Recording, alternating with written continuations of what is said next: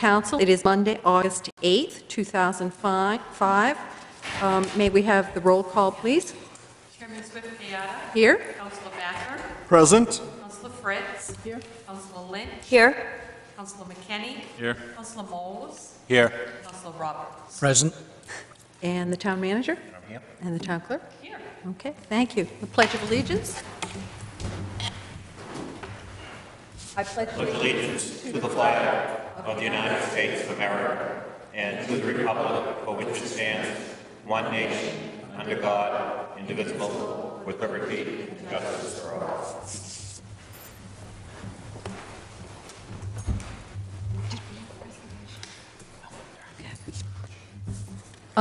It says presentations on the agenda, but we have none tonight. So can we go right to the minutes? Do I hear a motion? I would move approval of the minutes of the meeting of June 13th, 2005. Second that motion. Is it June 13th or I'm July sorry, 11th? July 11th. I'm sorry, July 11th. I stand corrected. Okay. Did we have a second on that? I didn't hear. I second it. Thank you. You're welcome. All in favor? It's unanimous. Thank you very much. Reports and correspondence. Any counselors that would like to? I would like to make a Councilor comment congratulating our town manager, Mike McGovern, on his achievement of the state professional certification from the Municipal Management Association. Very impressive, Mike, and congratulations. Thank you very much, and we all join you in congratulating the manager. It's quite an achievement. Are there other reports or correspondence? Well, I know that we had the big Beach to Beacon this past weekend, but I will let the manager speak about that. It was a very successful, yet again, event. So can we turn to the town manager's report, please? Just two items. First, the Beach to Beacon, as Ann mentioned, do want to thank everyone who contributed. I think it's terrific. To me, it's sort of become a homecoming in the community. When I look at, there are almost 500, I think, Cape Elizabeth residents who ran in the race. And if you look at a lot of the other names in the newspaper in that fine print, you'll see an awful lot of Cape Elizabeth names that now have Massachusetts after them, and Virginia and other places. A lot of sons and daughters returned for that. And it's a wonderful coming together of the community. And I can begin to thank, a whole host of folks, and by position, by title, or whatever, but it's really a coming together of so many people, and we want to thank everyone who contributed to that success, and it was good to see a number of the councilors there as well, in different capacities, helping out as well as just watching, and just a great community event, and the TD, Bank North, Beach to Beacon, every individual connected with it, their work's very much appreciated. So. Secondly, I did want to mention the passing of Ruth Jordan this past month. Some of you remember Billy Jordan. I think you probably already know Billy Jordan. Billy was on the council here for, I think, about, including the Board of Selectmen, well over 30 years. And there were a lot of nights that Ruth was home with the kids, taking care of them in Billy's absence, not only the council meetings, but so many other events that Billy was at. But in her own right, Ruth as well was just a tremendous person. I can remember very well of her active involvement in the Engine 2 Auxiliary. I called it corned beef and cabbage. She called it a New England boiled dinner that she was responsible for every October 1st. And there were so many activities and events that Ruth was always there, very helpful, and just a tremendous person. I think if you look at her family, Pam and Carol Ann and Penny and Bill Jr., I think it probably says an awful lot about her as well as Billy, in terms of what a great mother she was, what a great person. And I know I, on behalf of the whole council, join in extending the town's sympathy to Billy on the loss of his wife of 60 years, as well as to the family, her brother's sister as well. Just a great lady, and the town was much richer for Ruth Jordan. So, thank you. She was indeed a great woman and contributed so much to this community, and we do join you in passing our condolences along to the Jordan family and everyone else who will miss her. Citizens' discussion of items not on the agenda. At this point in the evening, we have an opportunity for citizens to come up to the podium and speak on any items that are not on the agenda. Is there anyone here who would like to come forward? Seeing none, we will move on. That brings us to item number 202-0405, report from the Ordinance Committee. Jack? Why don't I just make a motion, then I can explain what we're doing. I would move that we set a public hearing for Monday, September 12, 2005, at 7:30 p.m. at the Cape Elizabeth Town Hall to act upon the to act upon the proposed changes in the sign ordinance. Is there a second? I second that motion. Okay. Is there any discussion? I'll follow up with the discussion.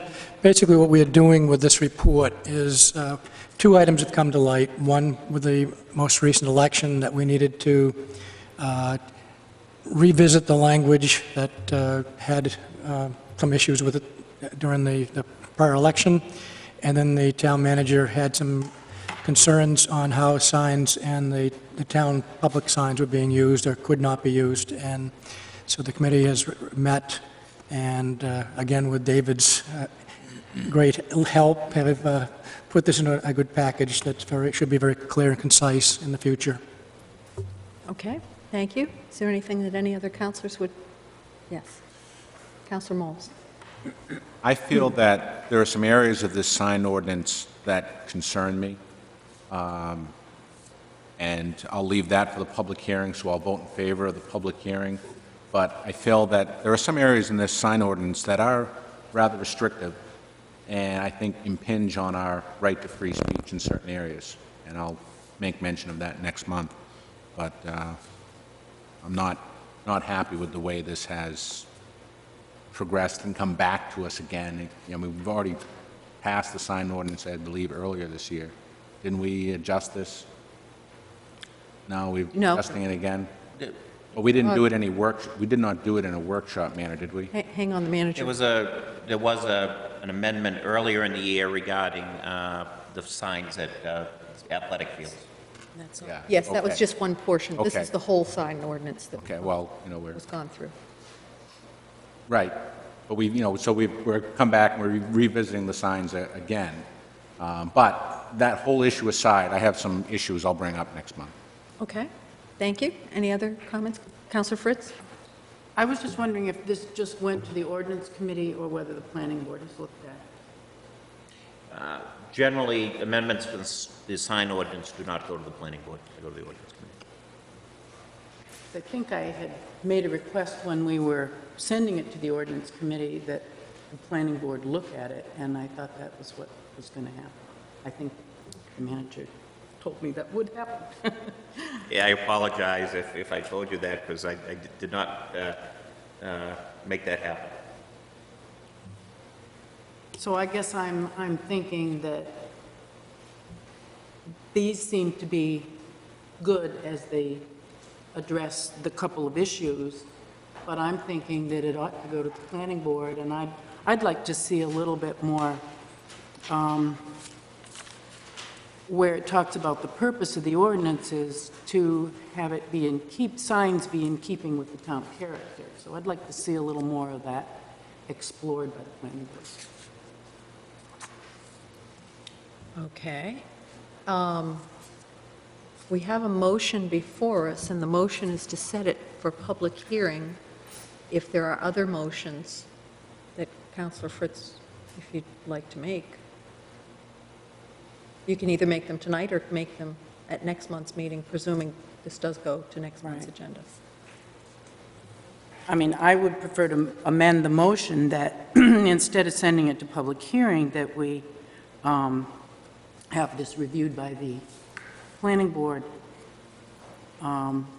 particularly looking at signs and its keeping with the town character. The manager has just told me. Say that aloud. Yes, go ahead. Yeah, what I said, Dan, that's really a substitute action. It's not an amendment. And if you wanted to have a substitute action, Robert's Rules of Order, the way to handle that would be to defeat the main motion and then to bring forward a new A one. new motion. Counselor Roberts. Part of the reason in trying to bring it forward at this time is we do have an election coming up, and there were some issues in the last election, so my preference would be to have it taken care of now, and if somebody wants to send it back again for additional tweaking later on with the other issues, so be it. Okay, other comments? I would comment that I agree with Jack. When we worked on this in the ordinance committee, our intention was to clarify the language and to clean up areas of concern and areas that were, could be misconstrued. And we did that. And I think we did it quite well. If other issues come up, there's no reason we can't revisit it. This is not something that's carved in stone, but it's a way to fix it so that we're going to have an election coming up in a couple of months, and we need to make sure it's clear so that it doesn't become an issue once again. So I have a question for the ordinance committee. There were no real substantive changes. This was more clarification of what so many square feet per side of a sign, as I read through the Yes, draft here. that was the intent, So just it's to not really clarify. any changes or modifications to what's already on the books, other than it clarified that we meant per side of a sign as opposed to whatever, Yes, duplicate, dual sides. that's correct. Okay. Councilor Moles? were you- Well, with all respect to Councilor McKinney, it may not be carved in stone, but if it is passed as an ordinance, there is a $50 minimum fine for a violation of the sign ordinance. So we want to make sure we pass an ordinance that is good and acceptable. And you are correct that we are just clarifying some issues that needed to be clarified, and I don't have any problem with that. It's the particular size limitations that we've had on the books that I have some problems with, which I will make mention of next month. Okay. But, I feel that some of our sign ordinance areas are a little too restrictive. But what's before us tonight to be put to public hearing next month is really just correcting some language in the existing ordinance. I have no problem with that part of it. Okay. Councilor Backer, did you have a comment? Well, I was just going to follow up on Councilor Moll's remark. That is that this ordinance is currently, for the most part, in effect already and has been for quite a while with regard to signage, or size issues for signage. So there's nothing that the amendments are doing that will create a more restrictive sign ordinance than we currently have in effect. We're simply clarifying ambiguities that may exist. So if there's a proposal to change or create a more liberal sign ordinance for different types of signs or numbers of signs or size of signs, that's not something that the ordinance committee looked at or considered, and it isn't something that was before us. I mean, the catalyst that sent this to the ordinance committee to begin with was the issue that came out of the last election. And it was, in looking at that issue, we just cleaned up ambiguities and tried to create consistencies among the various sections without any substantive changes Okay. as to number, size, or types of signs. Okay, so there are no substantive changes proposed from what has previously been the standard. It's more clarifying the language and standardizing the language, as I understand it from... Well, the only substantive change, I suppose, and maybe the town manager can correct me on this, would be with regard to municipal signage. And perhaps, did we make a change with regard to signage up at Plaisted? No, not Plaisted, at New Lions. Did we clarify that also? Through you, Madam Chairman. Yes, go ahead, please. It's tough to define, what's substantive, what isn't. Depending on one's earlier interpretation of the two sides of signs and how you measure square footage, some might say that that is substantive. That's a qualitative judgment.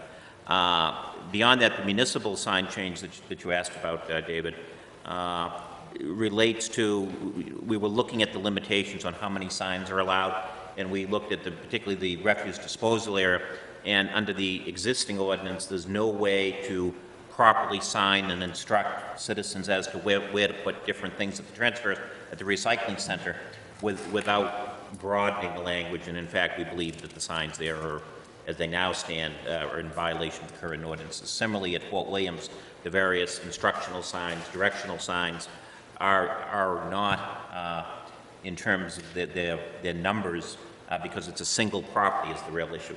There was an issue with the ordinance, so that language broadened out. While I'm speaking, if I might, beyond just the questions, if there's, Carol mentioned some desire to have this looked at further, and Michael would apparently like to look at it further. It'd be tough to amend it at the next meeting because they will not have gone through the public hearing. But if either of you have specific suggestions, there's nothing that says that we can't start a new process, in addition to these amendments, to really take a comprehensive look at our whole direction of sign regulation in the community, if there's desire on the council to do that. And, so if you had some concerns, you could, bring those forward as a package of amendments that you could propose, or that, that could be considered by the council in the process. Councilor Fritz. I'll plan on supporting this version going to the public hearing.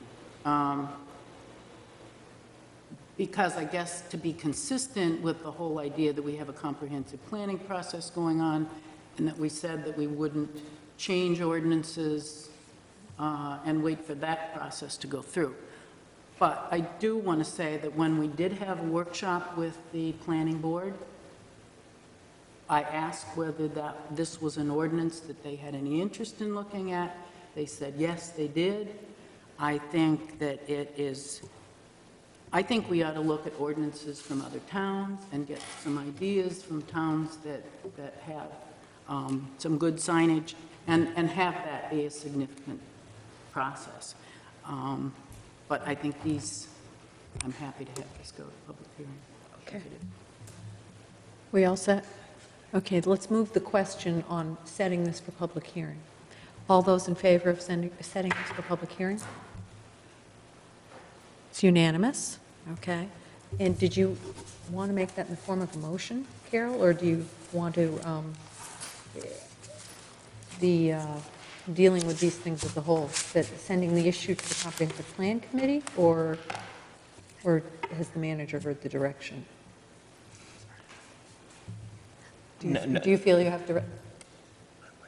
Not really, because I've heard what each of the two councilors have said, but why don't I continue a dialogue with them beyond the meeting to figure out how they wish it to proceed?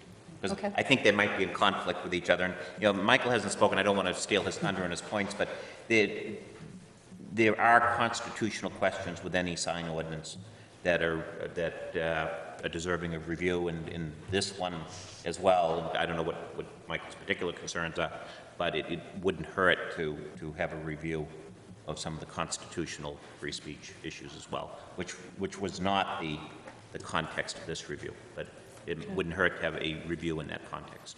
Okay. Well, I think we're done with this item at this moment then. Okay. Moving on then. Item number 203-0405, which has to do with the Thomas Memorial Library Foundation. Mike, did you want to introduce this at all? Or I know we have some people from... And there's also representatives here of the Charitable Foundation. And we have a new 501c3 a few months ago, the Thomas Memorial Library Charitable Foundation. And because it is a new group, it's felt that it would be good to have an understanding with them on funds that are raised, and particularly what's the role of the library staff and what activities go on at the library. And this accord, Jay and I discussed a little bit. It was discussed a little bit with the trustees. He then had it looked at by the trustees and shared it with the foundation. It is not real detailed. It sets an overall basis for some of the handling of money. We could go on pages and pages and pages, as some of the others do, and maybe that's something that will come over time. This was an attempt to get the basic framework of what's the library staff's role and what happens with money that they come in, and the promotion and marketing of the independent group that goes on within the library. I won't go over the details of it, but it's an accord that would be agreed to by both groups as to the parameters of how fundraising occurs, and when checks blindly come into the library, what's to happen to them. Okay. I don't know if anyone from the foundation had a presentation. I'm not requesting a presentation, but I just wanted to be polite, make sure I wasn't cutting you off. So, okay, cool. Do I hear a motion? Dave? I move the approval of the proposed accord between the Town of Cape Elizabeth and the Thomas Memorial Library Charitable Foundation, or actually it's just called the Thomas Memorial Library Foundation. Second. Okay, it's been moved and seconded. Is there discussion? Yes. I appreciate Councilor Lynch. I appreciate very much the efforts that have gone into creating the foundation and the great advocacy work that the trustees themselves have engaged in on this issue. I have some concern, which I think has increased over the last few weeks, as I guess make comparisons, whether they're appropriate or not. It's hard not to when I think about where we are with the Fort Williams Charitable Foundation. I'm also a little concerned because I saw some printed material from the library which seemed to direct contributions from the Friends to the foundation instead of the library. I was involved in the creation of the Friends, or the recreation, about 20 years ago. I think it's gone on and stopped for a while, and then it got started again. So I guess I would like to suggest that we have a workshop and have a discussion about this issue, perhaps with the foundation before we get too far along the line. So I would be voting, I guess, against the motion, not because I'm necessarily against it, but I do have I'm looking for a higher level of comfort than I currently have. So I think a workshop would be helpful. Okay. Other comments? Jack? I would support Mary Ann's position that it needs to go to workshop. An awful lot of questions have been raised recently, and this one in the same boat. I would not vote for it tonight, maybe after a workshop, after some questions are answered. Okay. Other comments? Carol? It does seem to me that when we have foundations that are created by the town, and also that would apply to the Education Foundation, I would think, that there be some consistency in how we review them. Well, if I may, just to be clear, the town didn't create the foundation, and again, I appreciate the efforts that have gone into it by people who care very deeply about the library, as do I. I just want to have a higher level of comfort than this document provides to me as to how things will be directed, who the library director answers to. I think there has the potential to be inherent conflicts for Jay Sherma and library staff with respect perhaps to two masters. So I want to have that discussion, but I think it's a little different than the Fort Williams Charitable Foundation, although I see some parallels and some things that make me want to have more of a conversation. The Fort Williams Foundation was created by the town council, I think. Both CEF and the library have been created by citizens who are very concerned and advocates and wanting to go out and raise money, and that's a good thing. I don't want to dampen that enthusiasm or those efforts. But I think we need more of a discussion than we've had. Okay. David, did you have your hand up? Well, I'd like the council to have an opportunity to hear from the library director on the points that have been raised, particularly the question, I think, of whether the director sees himself as potentially serving two masters, and also maybe addressing a little bit of the question of exactly what the purpose of the foundation is and why And- it may be perceived as a benefit. And are to you the asking for library. that now, or are you supporting the idea of a workshop, doing a workshop? Well, I think it's appropriate for the council to hear that briefly now. Okay, no, I just wasn't sure which way you were going with it. Okay. And we also do have, I'll just note that we do have Bob Steer, the president of the foundation, here with us tonight. Great.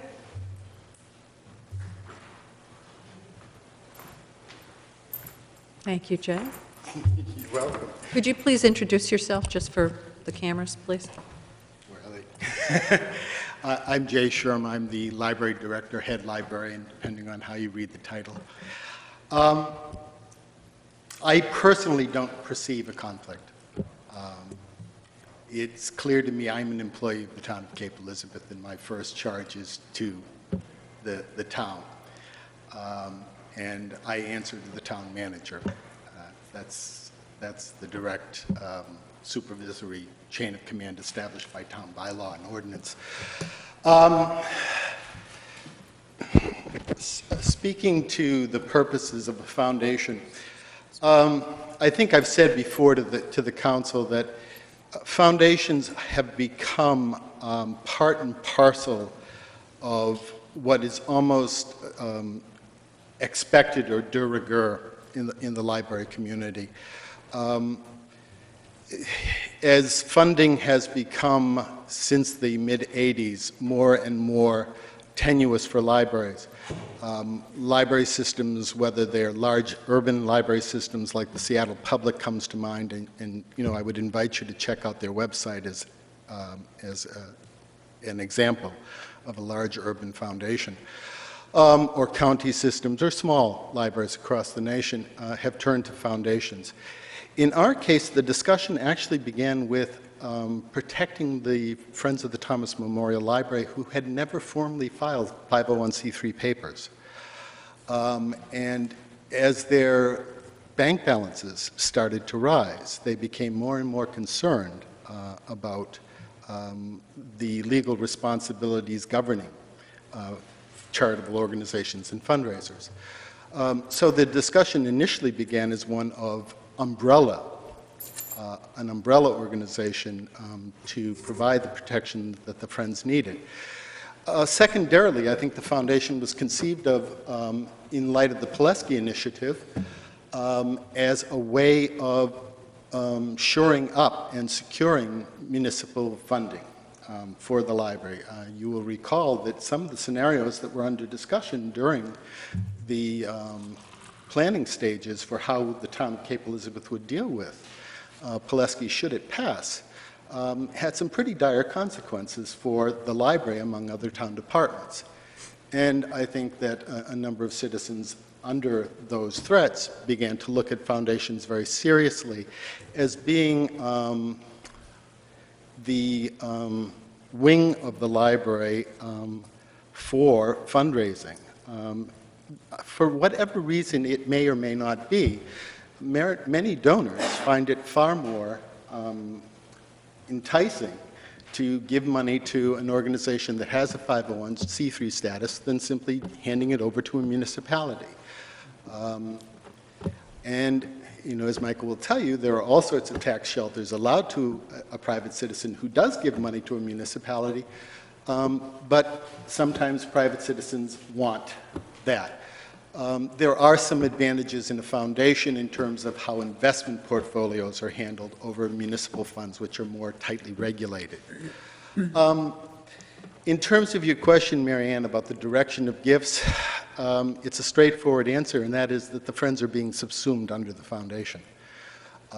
So what people are being told is simply that the Friends are now underneath and using the same tax identification number as the foundation. Does that answer people's questions? I don't want to talk to hear myself talk. Are there any other, while Jay's up, are there any other questions? I guess not. Thank you. Thank you. More comments? Yes, Councilor McKenney. I'd like to comment on this. I do support this accord, and I think the fundamental difference between this and what we experienced with the other foundation is that the Fort Williams Foundation is that Jay is clearly an employee of the town. There's a direct link between the town manager and the library, whereas the other foundation is, even though it was established by the council, it doesn't have a direct link, and therefore, I think that there's greater opportunity for misunderstanding and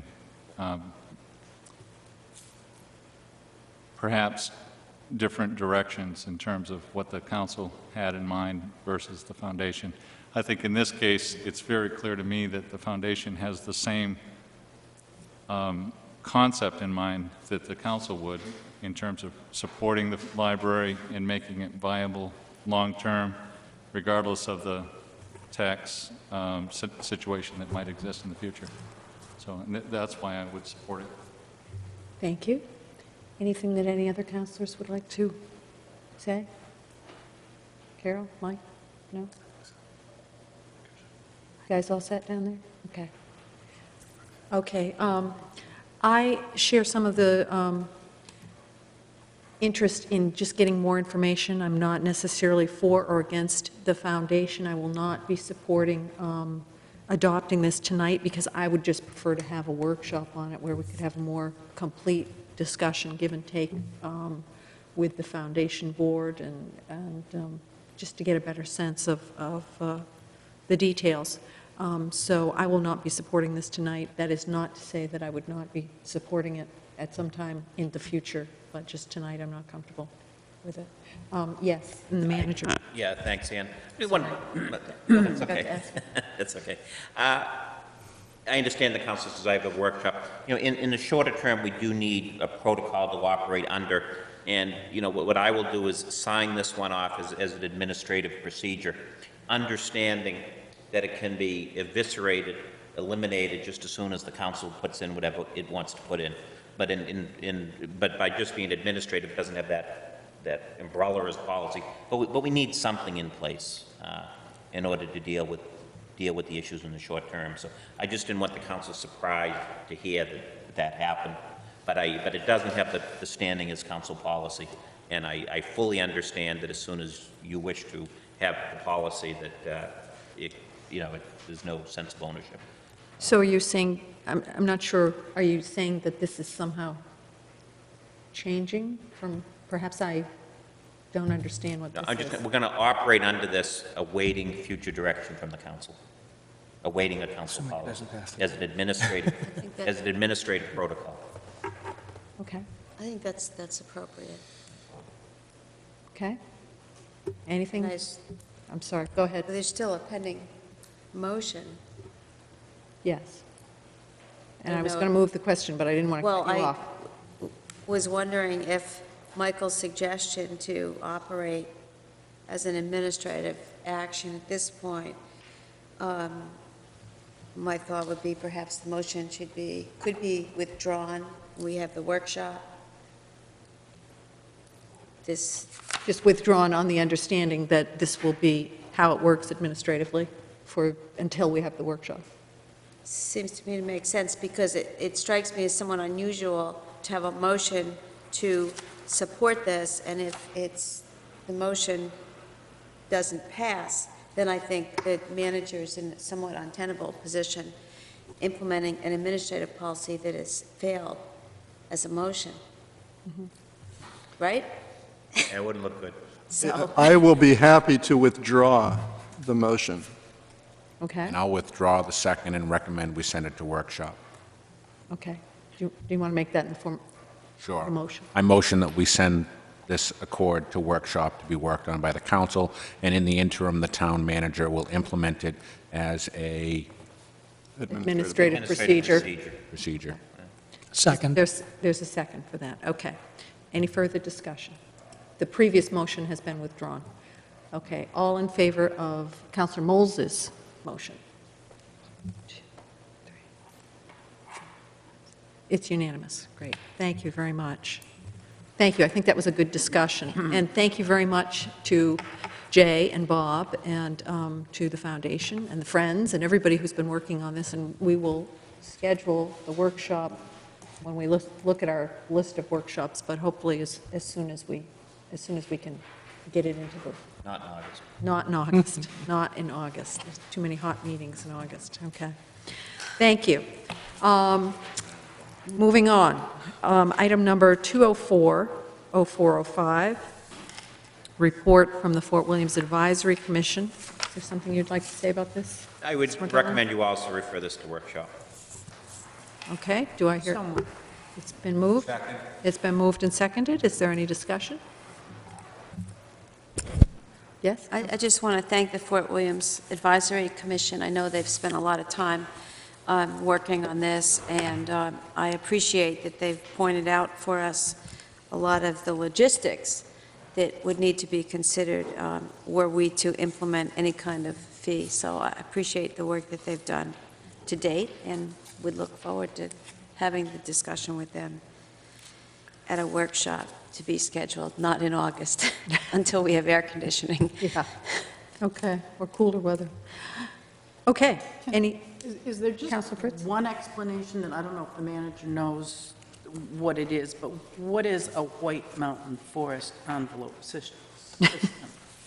Yes. Or I was a as little parking vague on that myself. I asked that question. I can help you if you wish. Yeah, Paul might remember better than I do. Well, I was just up in New Hampshire a couple of weeks ago, and in the White Mountain National Forest, wherever you park, you're supposed to have a parking pass, and it's pretty much voluntary.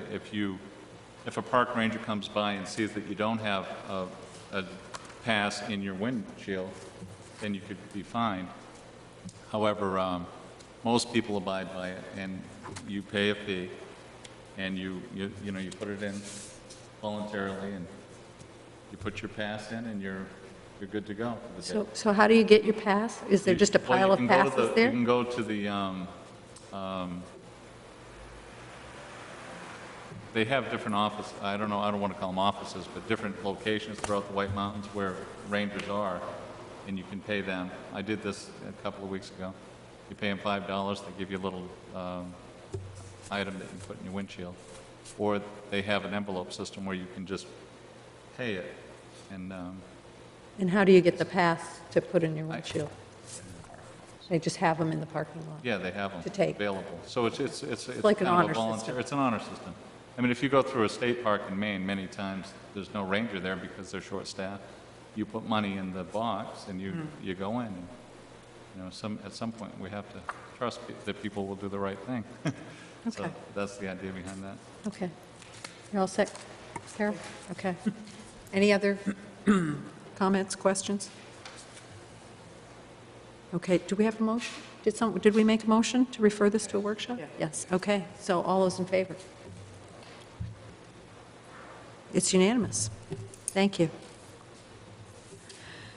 Okay, item number 205-0405, negotiations with the Police Association.